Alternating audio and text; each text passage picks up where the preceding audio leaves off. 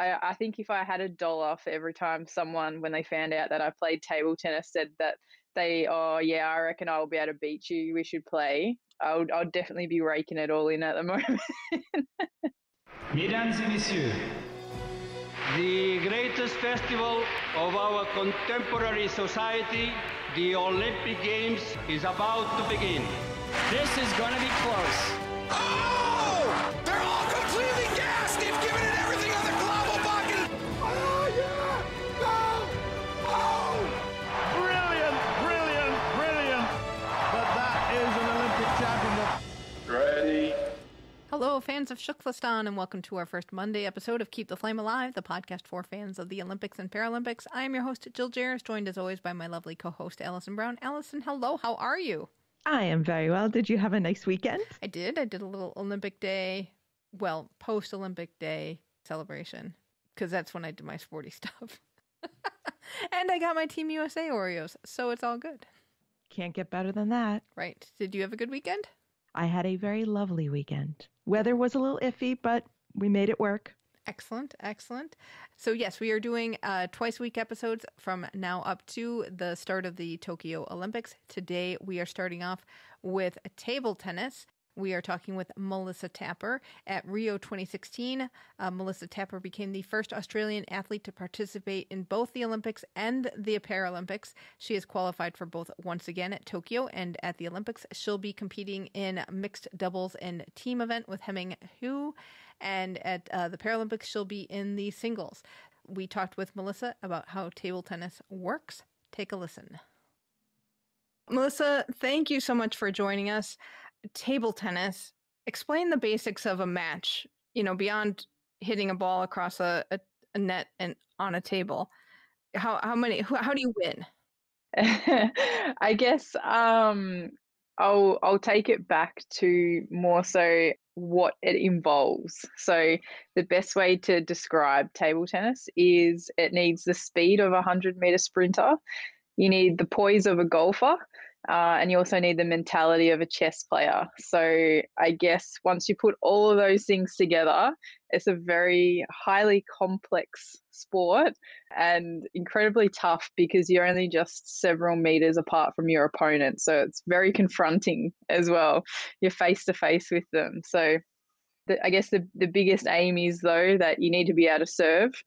It's very important because if you can't do that, you cannot start the point. And you also need to be able to receive, because if you can't put their serve back over, then you've straight away lost the point as well. So it's an incredibly difficult game, I think. I think it's one of the world's most difficult games to play, but it's incredibly fun and addictive as well. And I reckon that majority of the population has played table tennis at some point in their life. Right. So most people have played. I know you're not supposed to say ping pong, but when it's me playing it, it's definitely ping pong, not table tennis. And I think that almost makes people think it's easier than it is. Oh, that's just something we play in the basement. But it's so much different when we get to the table tennis elite level. So talk about some of those differences. Yeah, that's definitely a very common thing that does happen, that if you've played in your backyard or, in the garage or something like that, that's a whole lot of fun. But once you do take it to an international and professional level, it's a little bit of a different ball game, I guess. I do find that a lot of people, when they have seen it, whether it's been on YouTube or do see it played in real life, that then they're incredibly amazed by what they're seeing. A lot of the time, though, they see clips where the athletes like at the far back of the court and they're hitting these massive forehands, and which looks amazing, but it's not something that necessarily happens all the time, though, and you're not particularly in a great position if that is where you end up. But if you were to watch table tennis being played live and at an Olympics, it's incredibly fast. Everyone's very powerful. There's quite a few differences between the male and the female matches, but they're both amazing to watch. And I think if I had $1 for every time someone, when they found out that I played table tennis, said that I reckon I'll be able to beat you, we should play, I'll definitely be raking it all in at the moment. What are those differences between the men's and the women's game? Between the male and females? Hmm. Yeah. So males tend to be more powerful. So rallies can be shorter because they're sort of hitting the ball harder to get past their opponents. Whereas you watch the female game, it's not as much power, but they're insanely quick, and the rallies are quite long. So some of the rallies, particularly in the female side, are absolutely epic with how fast they are and how long the rally will go for. But yeah, both still definitely amazing to watch. So for Tokyo, you're playing mixed doubles. How do you get like the best of both games then in one match? Yeah, that's actually a really good way of looking at it. It's it can be difficult because each set you have to alternate who you receive and play to. So there'll be one set the male will play to me, and then the next set the female will play to me. So you keep alternating, and there can be a bit of strategy in terms of when you start the match and you find out whoever gets to serve gets to choose whether they serve or not. And then you can also have strategy around with the first set who everyone receives from. So yeah, there's a bit that goes into it, but mixed doubles is a lot of fun. My doubles partner and I, Hemming, have played since we were juniors, and yeah, it's really nice if you're going to be out there on the world stage. It's nice to have someone by your side and enjoy yourself while you're doing it. I have a quick question on scoring because so many of the terms of table tennis borrow from regular tennis, but the scoring looks very different to me. So how do you win a point, win a set, win the match? Yeah. So a set is played up to 11, and so it's like 1 point each time. Every athlete gets 2 serves though, so you keep alternating every 2 serves. But if it gets to 10 all, then you've hit deuce, and then you go by 1 serve each until someone wins by 2 points. And to win a match, it's best of 7 sets. So the first one to win 4 sets. So these can go pretty long, can't they? Yeah. Matches can go in, plus 1 hour type, dependent upon the styles as well that are playing. There's, if anyone knows of like a defensive style, so it's like a chopper. If it's a chopper via chopper, then or defensive versus defensive, then you're looking at quite a long match ahead of you. Yeah. So how do those different styles look to the casual viewer? What would be a chopper? So a chopper, is what you would call defensive. So they just keep getting the ball back regardless of how hard or where the other person is playing them. Very impressive to watch. Whereas an attacker, takes on the attacking form, sort of hits a bit harder, moves what looks like faster. Yeah, so it's a good combination to sort of see a little bit of both. Yeah. Now, does the ball spin? Like, can you put spin on the ball?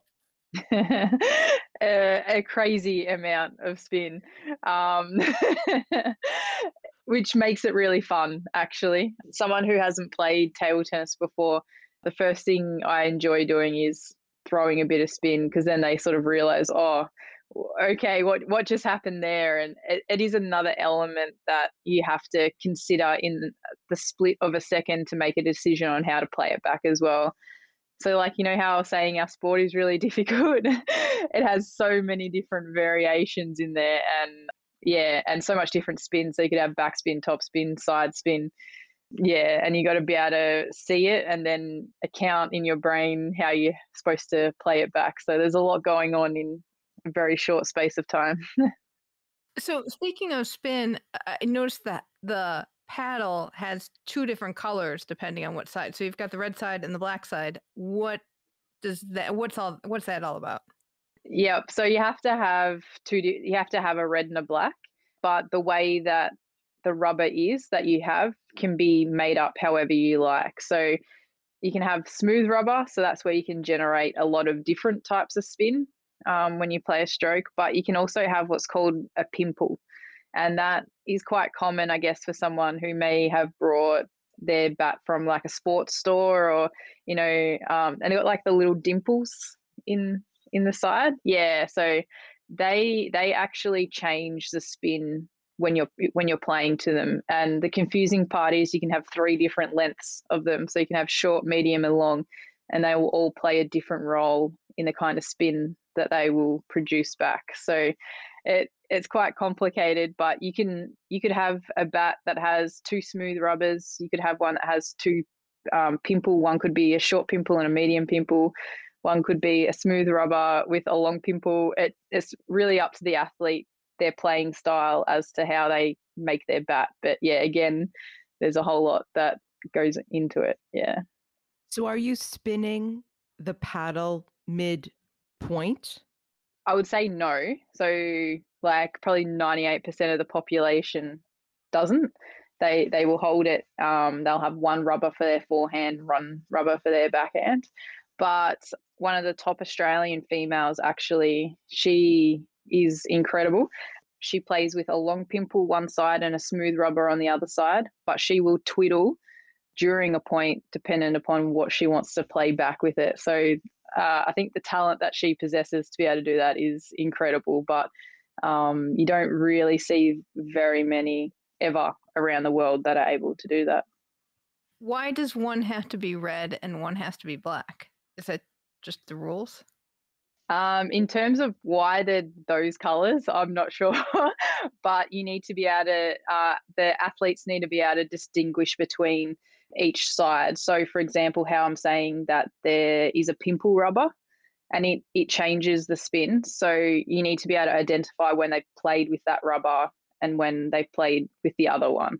Because if you have 2 black rubbers, for example, and they have 2 different rubbers, like it's impossible to know what they've just played with. So yeah, if that makes sense? Like So it's kind of like, oh, I see they're playing with their red side, or they just hit with the red side, so I know how to kind of counteract that. I know how to hit it back. Yeah. So if, for example, long pimple, it's an amazing rubber. So if I was to play topspin to a long pimple rubber, they play it back with that, it'll give me backspin. So it reverses the spin that I give. So if I'm playing a match against someone that has that and they twiddle, they may have that on the red side and smooth rubber on the black side. So top spinning, they're playing with the black. So it's like, okay, the red rubber, all right, backspin. I know that I can play it back with that, like push it back. So if you don't have that, then you'd actually have no idea what's going on.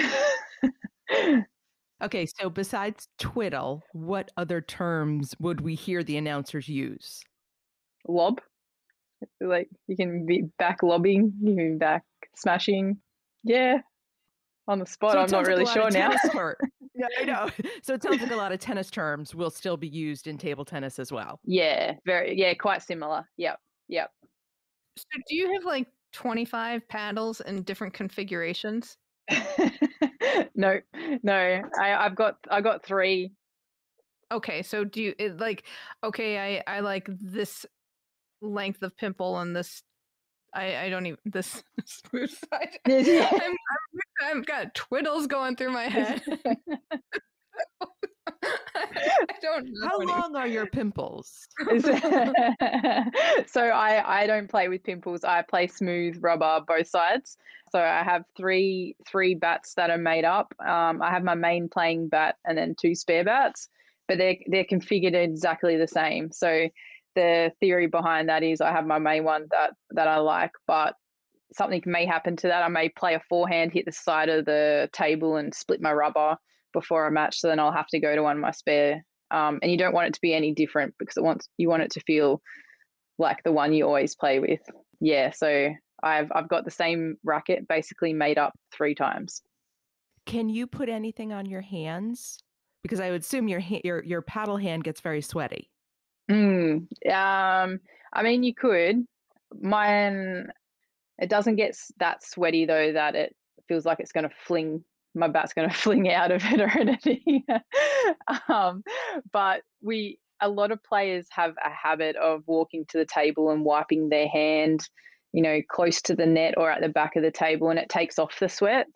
but we've kind of had to retrain our brains because of COVID. You can't be touching the table like that anymore. So it's now trying to figure out something else to do with your hand to get rid of the sweat. So You have to hang the towel off your pants like the American football players do. Yeah, that's not a bad idea, actually. Let's talk about the table for a second, because I've been wanting to talk to a table tennis player for like a year and a half, ever since I went to the sporting goods store, and they had 3 different types of table tops available, and you could feel the quality, but I didn't understand what the different quality meant. So at the elite level, like, what is that surface of the table like? Yeah, so the table surface varies dependent upon the brand and which one that you're using. So you can have one that feels quite grippy, and then that means the ball's going to hit it and then basically just stop and go straight up. So that's what you consider a slow table. And then it will range from that to then one that's quite shiny and the ball will just skid straight through, and that'll be quite fast. So dependent upon which tournament you're at, what event it is, what sponsor the tournament has is to what table is going to be used. So yeah, you need to be able to adapt to everything, really. Will the table and the ball change as either the tournament progresses or the single match progresses? No. So for an entire tournament, the table and the ball will be exactly the same. And as you're playing on that table, will it change? After you've been on it for half an hour, it gets hot or it softens up, or any sort of weird changes along the way? Not necessarily. You can potentially notice a little bit of change from the table surface from the beginning of the tournament to the end, though. Maybe just a slight little change, because generally at a major event as well, they'll bring in brand new tables that haven't been used.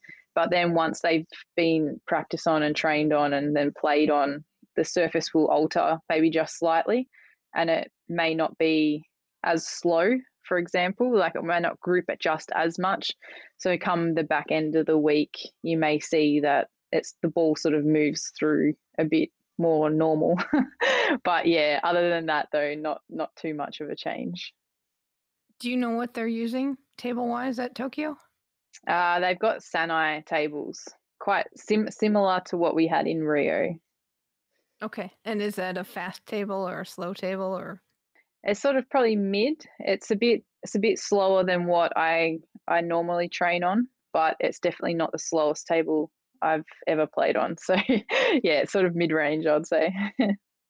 What kind of shoes are you wearing? They're considered an indoor shoe. So they're like got a thin sole, but enough for like a bit of stability. Yeah, I guess because we have to be quite agile and move laterally. Yeah, quite quickly. So yeah, they're an indoor shoe, but sort of quite thin. So they're not as bulky as a tennis shoe, though, for example. Yeah. Speaking of moving laterally, you have crazy amounts of hand-eye coordination and agility to play this. What do you do to train that? I guess the best improvements you can do are always on court. So you can either do like set up a drill with your partner, so then they'll block certain positions. You can help it by another form of training that's called multi-ball. So the coach will stand at the side of the table and have like a big box full of balls, and then they can just feed it. So it doesn't matter if you get the ball on or not, for example, because a whole new ball will be fed to you, and you can play around with the speed of that. So you can do a pace that's quicker than what you'll actually get, and you can do a pace that's slower, and so forth. But that's a good way to be able to train speed and movement.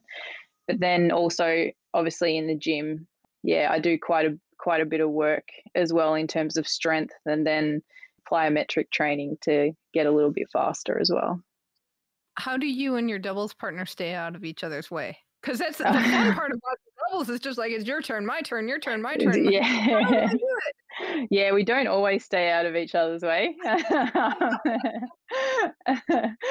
So our combination is I'm left-handed and Hemming's right-handed, so it's quite ideal for doubles the way that it's set up, that we're sort of positioned to be able to cover the whole table and not have to run around one another.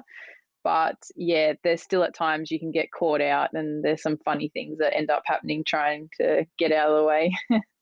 So in your partnership, are you big talkers? Do you communicate a lot during the match, or is there very subtle? How do you work together? Yeah, we communicate quite well, probably just very briefly between most points, whether it's a celebration and a bit of encouragement of something that we did really well, or whether it be tactically for the next point, what are we going to try and do, or what's the next person sort of need to be prepared for, because what we think might come back. But yeah, you don't have a whole lot of time, so it's just very short and precise, and then on to the next ball. But yeah, I remember playing in 2018 the Commonwealth Games that were on the Gold Coast in Australia with Hemming, and we had an awesome match against Singapore. And yeah, I just remember after every point, the rallies were just awesome, that we were just celebrating, and it was, yeah, it's a really nice environment, and I guess to play doubles and be out there with someone else is really fun. So Paralympics, because you did both in Rio, are you trying again to do both for Tokyo? Yes. Yeah. So I qualified my spot on the Olympics 2 weeks ago now. And that means that I'll head over for the Olympics, and then I'll stay in Tokyo during until the Paralympics begin. Are there any, besides classifications, is there any difference in the para game? No. So yeah, the only differences are dependent upon the classification of what you are, to, I guess, what limitations are placed on you within the match. So for example, I'm a class 10, so my disability, I've got brachial plexus in my right arm, so I don't have much wrist movement, finger movement. So it's my serve. So when I go to serve, I can't do what's considered a legal serve, which is palm open like this. I can't do that. So I just put the ball in my right hand and throw it up and then serve. But then after that, everything else is the same. But then if you were to look at some of the athletes that are in wheelchairs, so wheelchairs, though, serve rules is completely different to the athletes that are standing. So you have the table, and you can only serve, has to go straight off the end of the table. So you can't play the angles. So if it bounces off the side of the table, it's considered a fault. But yeah, so it has to go regardless, straight off the end. Yep. So when you reached the elite level of Olympic play, was there any controversy in that you weren't serving what was considered a legal serve? How did that develop in terms of your eligibility?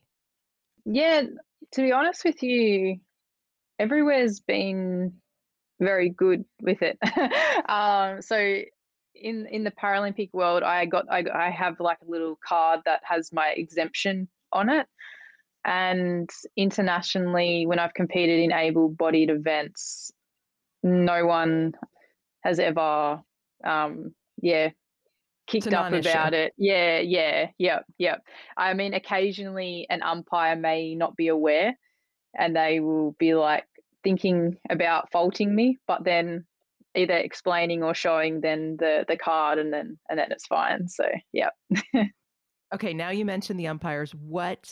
What's the relationship between players and umpires? What's allowed for players to argue at points, or that whole behavioral complex?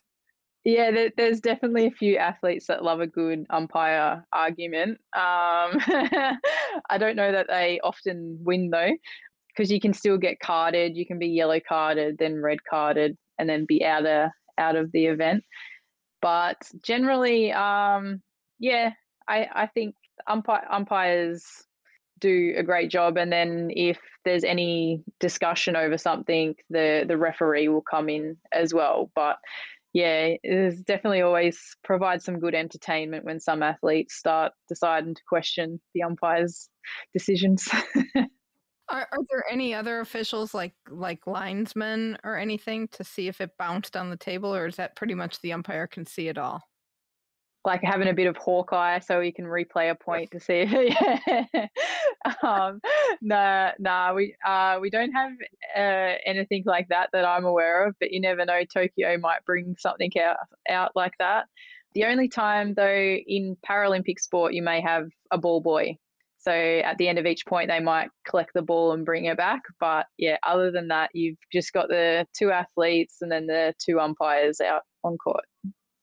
I wanted to ask about Rio. Just how is that experience? Both the Olympics and the Paralympics. Yeah, it was amazing. It was my first Olympic experience. My dad and my father-in-law headed over for it, so I had them up in the stands amongst a sea of 5,000 Brazilians. So that was a lot of fun.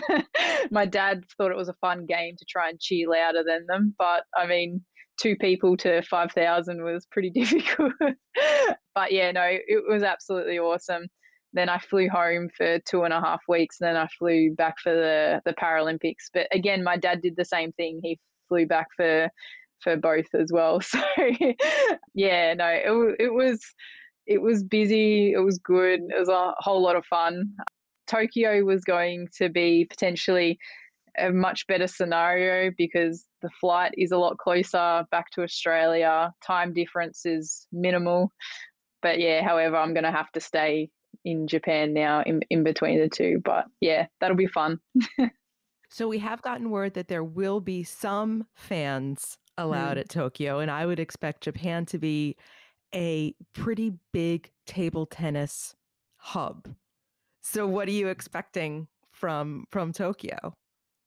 Yeah, I think that was probably one of the biggest things for me as well. Originally thinking about Tokyo, that the crowd and that environment would be absolutely amazing because table tennis is probably one of their main sports as well. And I've been to Japan a couple of times for World Cup events, and the crowds that they draw in and the enthusiasm and the way they go about their cheering and stuff is absolutely awesome. Like, it's an awesome atmosphere. So I was a little surprised that there were going to be spectators, but nonetheless, I think that adds to giving a little bit more of the experience to an Olympic Games, which will be nice. And also for our sport, that generally, I guess, in terms of crowds and everything like that, doesn't always get the biggest crowds, but I think in Tokyo we're going to do okay, which is really exciting.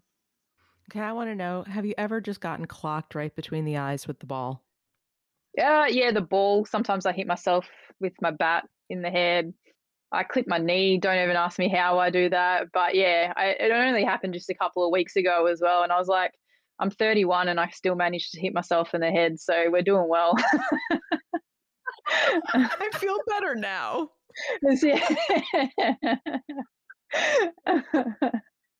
Thank you so much, Melissa. You can follow Melissa on Facebook, Insta, and Twitter at Millie Tapper. That's Millie with a Y. And then her website is melissatapper.com. You know, we only had it for half an hour, but we could have done like 2 hours with Millie. So many table tennis questions and so many things I don't know how to do on table tennis. Right. Well, and I'm kind of meant to take a screenshot of this because I don't know if she noticed, but I noticed that when she started talking about pimples on the bat, both of our eyes just got big and we turned into like 12-year-old preteens who just wanted to laugh about pimples on a paddle.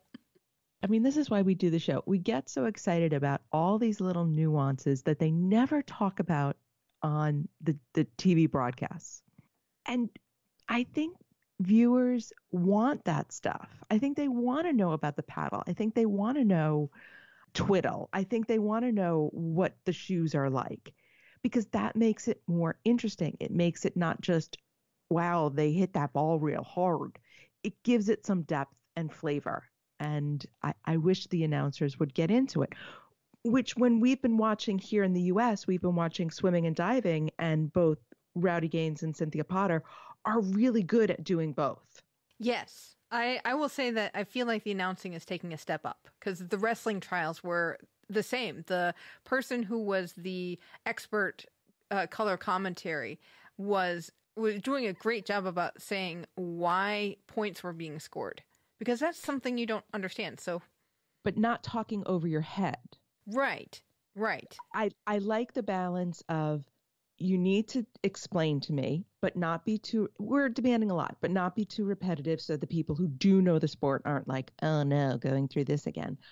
But also be excited for the athletes. It is hard. I'm not saying it's not hard, but I think Cynthia Potter, who does the diving in the U.S., is one of the best at it. Mm-hmm. Yeah, and I think that NBC has learned, and I'm curious to hear what it's like in other countries, but because it very much used to be the repetitive, either they said nothing, so you didn't know anything about what you were looking at, or it was so basic that any kind of even casual fan knew what they were doing, and repetitive in a way that was just kind of a turnoff. But I think they're doing better in educating broadcasters or training broadcasters in how to announce in a way that's informative and kind of spontaneous, in a sense of little moments to look for. And it is getting better, but I mean, we still do the show because there are things that we're curious about that I think that once we start talking with an athlete, we're like, oh, what about this? And it kind of preps us for going in to watch and things to look for. And yet we still can't get decent gymnastics announcers. I'll just have to watch the stream with the British announcer. Oh, right. That'll be good. So much better. You noticed something about the Australian teams as they get announced for each sport that is very cool in a silver fern kind of way. Yes. So I had been seeing several pictures from the Australian Olympic Committee on Instagram, and they give them a kimono-style robe in the Australian team colors. And so they've got this green robe with yellow trim, and they take a picture of the new Australian Olympic team members with a giant Qantas plane ticket to Tokyo, like those giant checks that you get at an event. Which is awesome. Which is great. So they've got the robe and the ticket, which is just, I think it's the same ticket. I don't think each of them are actually getting these giant tickets. I think it's a prop, like a photo booth. But even if it's a prop, it's a great photo. And they do all get to keep the robes, clearly. Very cool. Very cool. As we love Kit. This is an even better part of Kit. Exactly. Before we move on to our Team Keep the Flame Alive news, we'd like to thank our Patreon patrons who support the show financially and help keep us going. If you value what the show does for you, check out our Patreon site. That's patreon.com/flamealivepod. We've got different levels and different bonus gifts for our supporters. The money we earn from Patreon helps support the show ongoing, but also in the run-up to Beijing, where we will have on-the-ground coverage. We also love it if you could tell a friend about the show, because we love finding more of our people. Thank you so much for your support. We can't do this show without you. Welcome to TKFLASTAN. Yes, time to check in with our past guests who are citizens of our country, TKFLASTAN. Starting off with bobsledder Lauren Gibbs, who went up to Carmel, California to talk with her teammate Nick Cunningham and his track team. When TKFLASTANis collide. I know, that's very cool.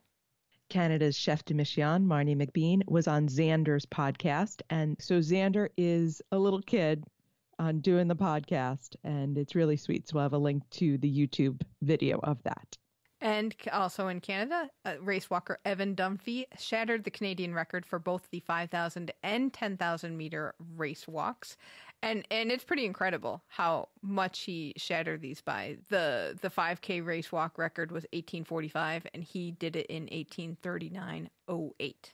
So congratulations, Evan. It looked like it was a tough one, but man, you are getting primed in the run up to Tokyo.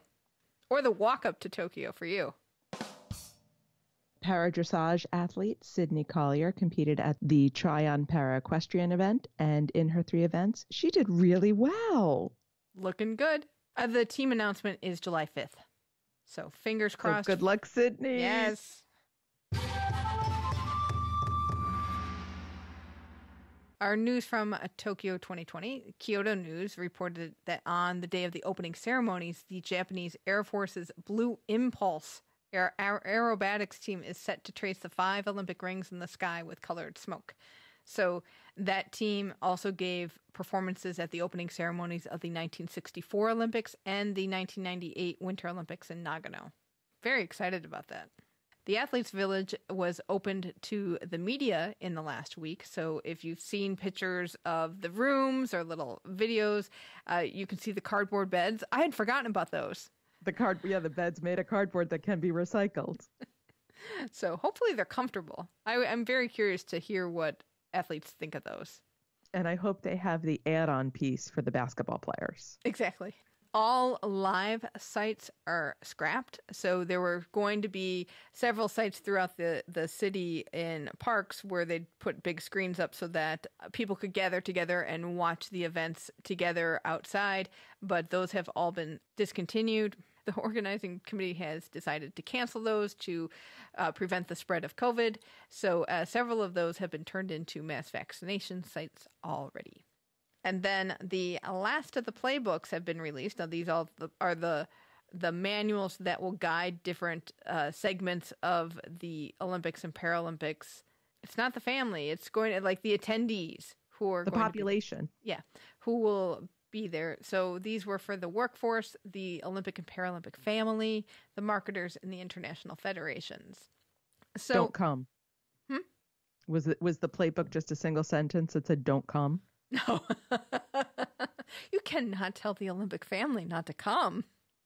It's like Aunt Joanne is going to show up at the wedding no matter what, invitation or not. Well, they are hoping that Aunt Joanne does not come. Same with your family, your immediate family. Don't come. Some of the things, they're all quite similar. A couple weeks ago, the first round of the last version of playbooks was released, and there's not much different in these. They did say that border measures, they reserve the right to make changes for countermeasures in the future, and they could strengthen borders if things get worse, and the government of Japan could implement additional restrictions on games participants from designated countries if that was necessary to do. So that's a little interesting tidbit. The other thing I thought was really interesting was that they do say make sure you have access to enough masks to last throughout your stay in Japan. Your responsible organization is responsible for providing you with masks.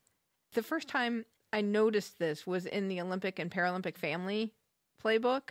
And then it was just kind of repeated in the other ones. But I thought, the people in the Olympic family, well, not to mention the fact that everybody probably already has a whole wardrobe of masks, that they should just pack them all. But I would think that the people who are members of the IOC would have the means to provide their own masks. I mean, is this part of their per diem? That crazy expensive per diem that they get? Right. And so many of these people are prominent public figures in some way, business leaders or diplomats or government officials or in various countries, royalties, that they've been making public appearances. Mm-hmm. So you would think they would already have a mask to match each suit. Right. I do kind of wonder if there's going to be an element of, we need branded masks. And so the IOC may provide the IOC members with an Olympic branded mask. The Paralympic Committee could provide their board members with Paralympic masks. I don't know. Will they be? I mean, I've been to graduations where I get the school logoed mask. Oh, you do? Oh, yes. I've got a few of those from the...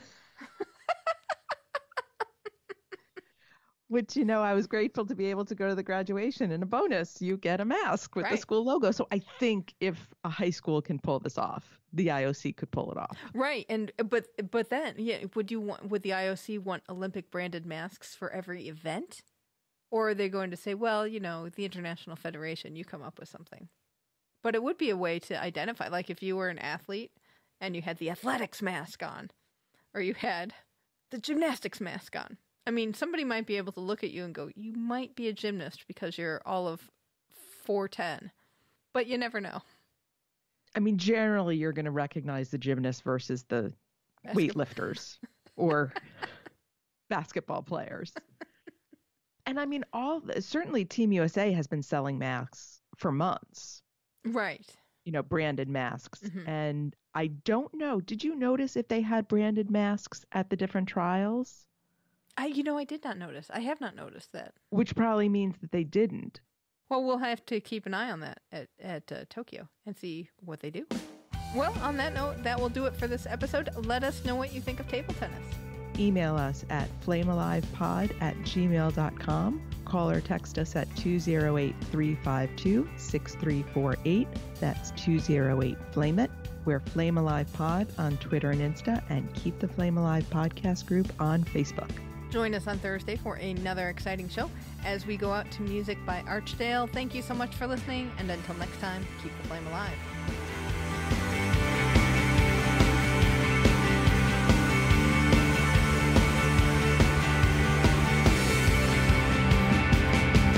Sometimes you think that you were in a movie, a stopping recreation of what's inside. Sometimes you think that life is just a journey, an endless search for meaning you'll never find. And I never had a reason, but I always had a feeling that it would break me if I go home. So take me back to Tokyo. I feel better now.